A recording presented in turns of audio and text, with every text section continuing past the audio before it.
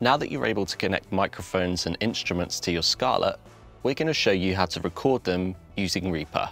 In this tutorial, I'm joined by the fantastic Grace George, who's going to be performing a section of one of her tracks for us to record. We're going to record Grace's performance in one take, capturing vocals and electroacoustic guitar.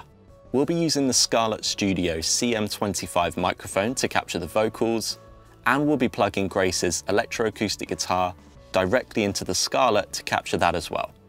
In this tutorial, we're using the Scarlett 2i2, but these steps will work with whatever Scarlett you have because we're just using the first two inputs. And you don't have to use the exact combination of microphones and instruments that we're using in this tutorial. You can use the information in the previous video to connect the microphones or instruments that you want to record. Using an XLR cable, connect the microphone to input 1 of the Scarlett, and then turn on phantom power to ensure that this condenser microphone gets the power required to work. Next, connect the electroacoustic guitar to input 2 of the Scarlett. Then set this input to instrument mode, as we demonstrated in the previous video. For the Scarlett Solo and 2i2, this can be done by pressing the button on the front panel so that INST lights up, and for the 4i4, 8i6, 18i8 and 18i20, open Focusrite control, go to Inputs, and switch Input 2 from line to INST mode. Now play through your performance and adjust the gain dials to set the recording levels.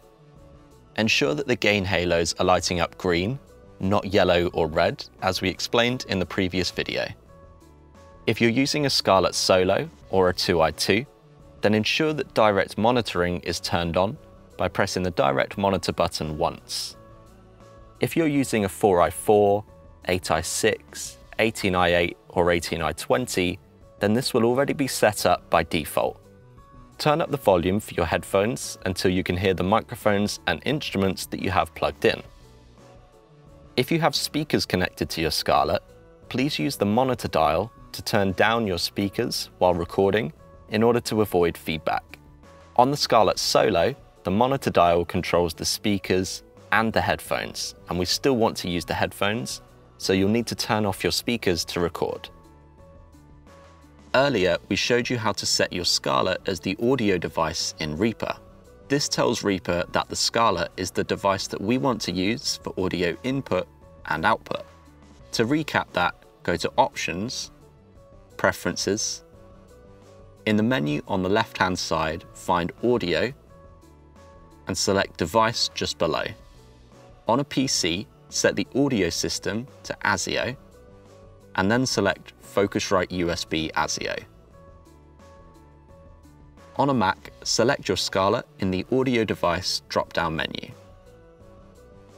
Now, let's create 2 audio tracks to record onto, one for the vocals and one for the guitar. Right-click in the empty dark grey space here and select Insert New Track. Repeat this step so that you have 2 tracks. Double-click in this grey space on the first track and rename this Vocals. Repeat this on the second track and rename this Guitar.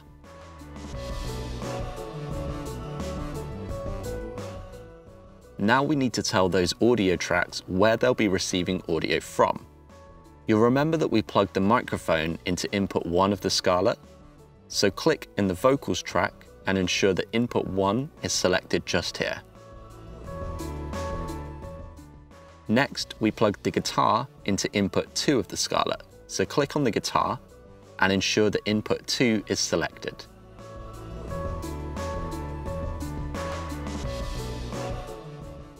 The final thing to do before we record is record arm these 2 tracks.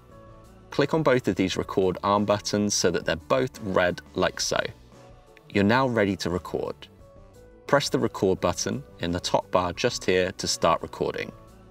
You can then hit spacebar to stop recording once you're finished.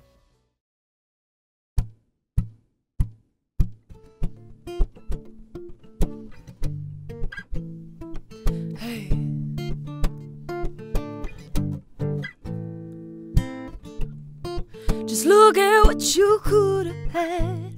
As I'm walking away, here comes the realization that you made a mistake. And when you see me, if you don't know what to do, just remember, baby, I'm better than you.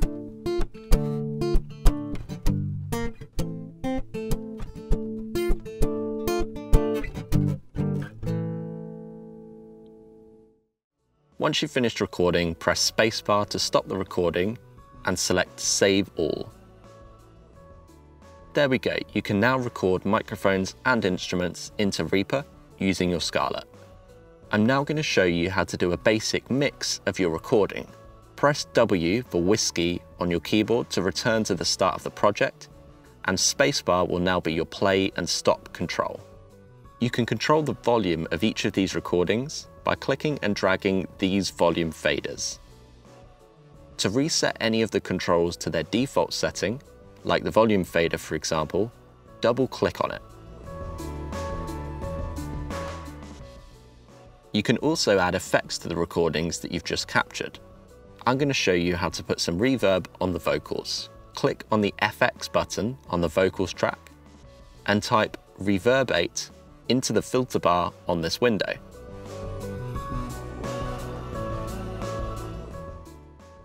You can now see the reverb plugin that you've just loaded onto this vocal track. You can select presets just up here, like the intimate vocal for example. Your presets may look different to mine depending on which version of Reaper you're using. Now to be clear, you need to select a preset before you'll hear any reverb. Then the only control that you need to use in here is the wet fader. This allows you to control how much reverb is being applied to the vocals. Minus infinity means you're hearing no reverb, and bringing the fader up will be applying more reverb to your vocals. You can then close this reverb plugin by clicking the cross in the corner, and if you want to open the plugin again to make some adjustments, then click on the FX button on this vocal track again. You can experiment with adding more effects from these menus, like delay, EQ, and more. You can now progress on from this video, and we'd love to know whether you're up and running with your new Scarlett. If you are, that's great, but if you still require some assistance, then we can direct you towards our support team.